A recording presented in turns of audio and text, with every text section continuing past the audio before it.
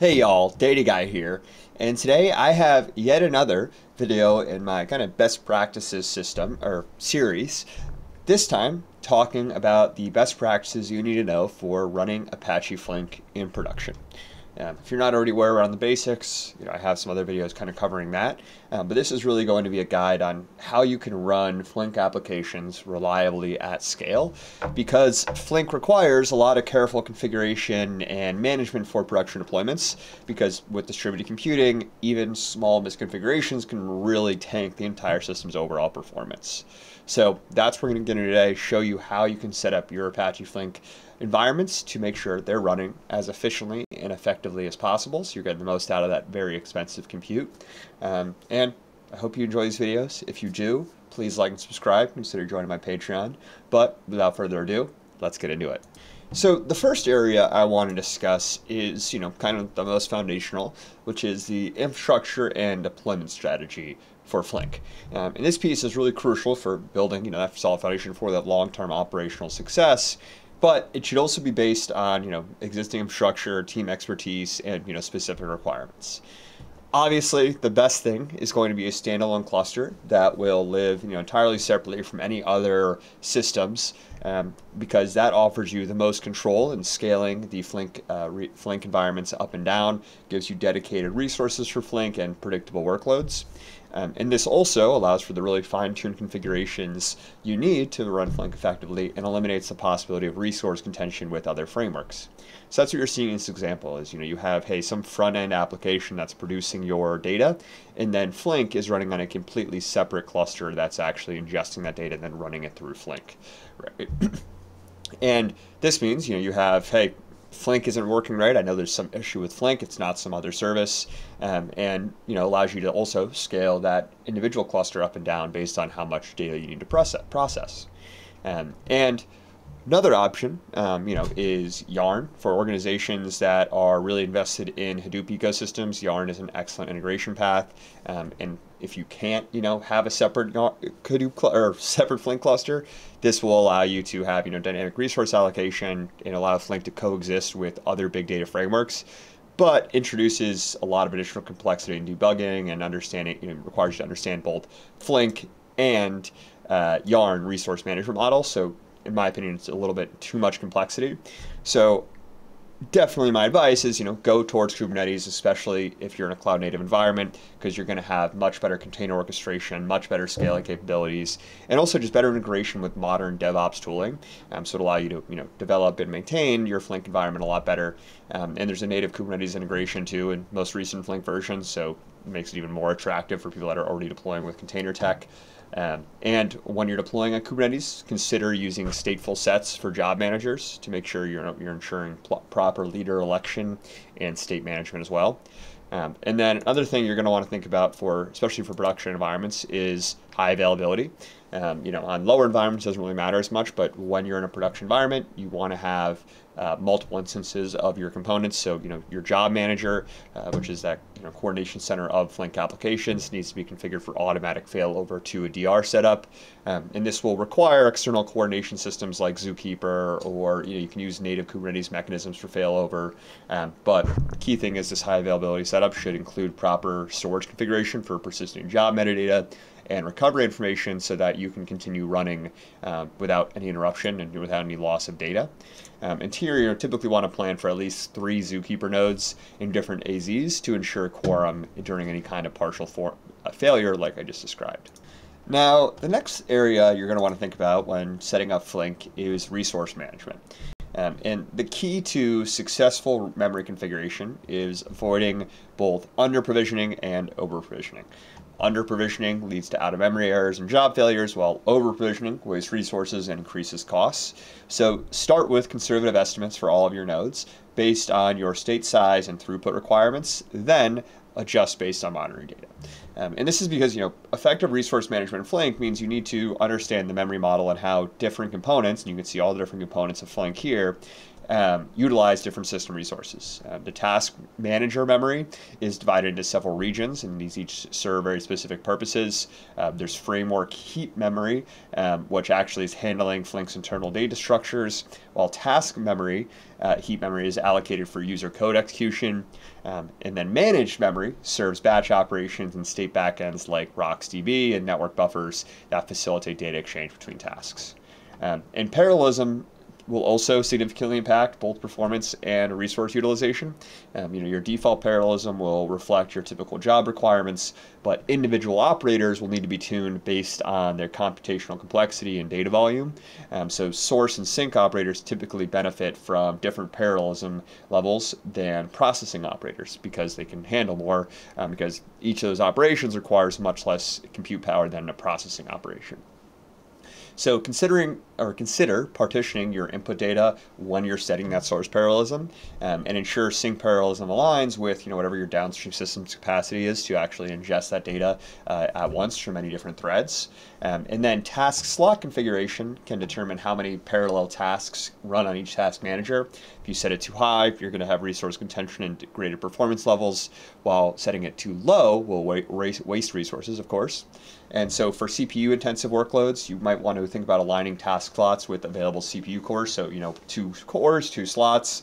But for IO intensive workloads, you can often run more slots than cores. But that's something you're kind of want to monitor and adjust the memory allocated, adjust the parallelism based on whether you see your jobs, over or under consuming resources as they're running. There's no kind of one size fits all approach because there's no one size fits all workload. Now, the next thing I want to talk about with Flink best practices is state management best practices, because that's something that's key for streaming processing applications, as state management is going to allow you to make sure you're only processing each piece of data once. And also, you got to make sure you're choosing the right state backend for application performance and scalability, because there are a few different options. The heap state backend is probably the fastest performance for small state sizes, but it's limited by JVM heap memory because it's just kind of attached JVM storage, and it's suitable for applications with state sizes under a gigabyte where low latency is the most critical thing. But it's going to require careful garbage collection tuning to avoid long pause times when data starts to back up because there just isn't anywhere else to go. RocksDB state backend is the recommended and probably the most common choice for production applications with large state requirements. It will store local state on local disk, and then handle state sizes far exceeding available memory in that state backend. And it also has a built-in incremental checkpoint feature, so you can automatically, just by enabling RocksDB, reduce checkpoint times and network traffic for applications with large state.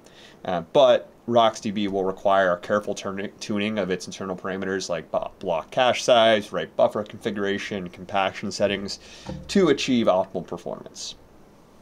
Another thing you're going to want to think about, just kind of as a process, is state time to live. And this is essential for preventing unbounded state growth. So make sure you're configuring TTL based on your business requirements, considering both the semantic correctness of your application and resource constraints. And this is basically the time state takes to go from collected until actually live and processed. And this cleanup strategy should balance between, eager memory cleanup for memory efficiency and lazy cleanup for reduced computational overhead, because cleanup does require compute. And if you're running the RocksDB backend, compaction-based cleanup is often the most efficient approach, where you compact long-lived state into just compressed, kind of more archives type storage. Then if you're going to do anything like state migration or schema evolution, make sure you're carefully planning, design your state objects with future evolution in mind, use version schemas or flexible formats, and when you're modifying any kind of state schemas, ensure there's some backwards compatibility, or implement proper migration logic and test state migration thoroughly in staging environments before production deployment so you can actually see how it'll perform. Now, the next thing you want to think about is checkpointing and fault tolerance. So checkpointing is Flink's primary mechanism for fault tolerance because it creates consistent snapshots of distributed state where on failure, you have a save state written to checkpoint storage, gets restarted, that data is then recovered from checkpoint storage so that you know, hey, we're not ever processing something twice, we're only processing the thing that actually broke. And the checkpointing interval should balance between recovery time objectives, so RTO, and performance overhead. If you have really short intervals, you're constantly taking checkpoints, means a lot faster recovery, but higher overhead, while longer intervals will help you reduce overhead because you're not going to be making so many checkpoints, but it's going to introduce, increased potential data reprocessing during recovery because you can only recover what was at the last checkpoint. You can't recover anything that happened after that checkpoint, right? And checkpoint storage location also will critically impact both performance and reliability. For production environments, use distributed storage systems like, Object Store, like S3, like Google Cloud Storage, Azure Blob Storage. Those are going to offer excellent durability and cost efficiency. They might have a little bit higher latency, but it's typically not a huge issue. And when using object stores, you want to make sure you're also configuring appropriate connection pools and timeout settings to handle that occasional slowness. You also will need to make the choice between aligned and unaligned checkpoints. Aligned checkpoints provide predictable behavior and work well for most applications, whereas unaligned checkpoints significantly reduce checkpoints, barriers, impacts on latency-sensitive applications, so it won't slow things down as much, but it's going to require much more storage space and network bandwidth because you're storing more of the actual information within that checkpoint. And enabling unaligned checkpoints when you observe checkpoint barriers causing back pressure in your application might make sense. You don't want to avoid those kind of bottlenecks.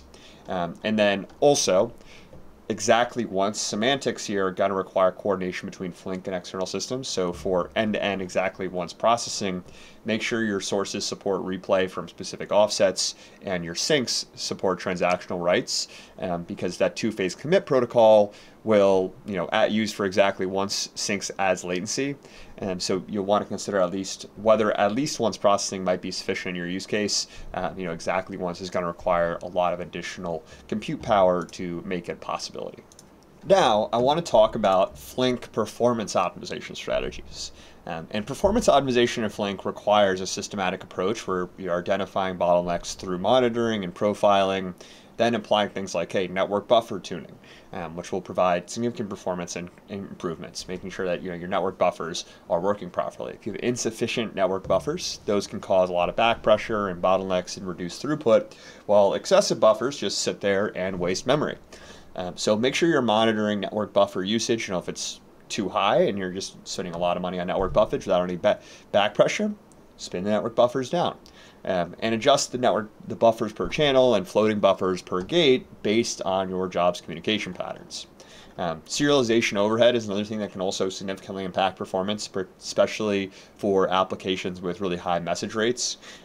Flink's type system provides optimal serialization for POJOs and tuples. So if you design your data types to leverage those optimizations, your serialization overhead is going to go way down.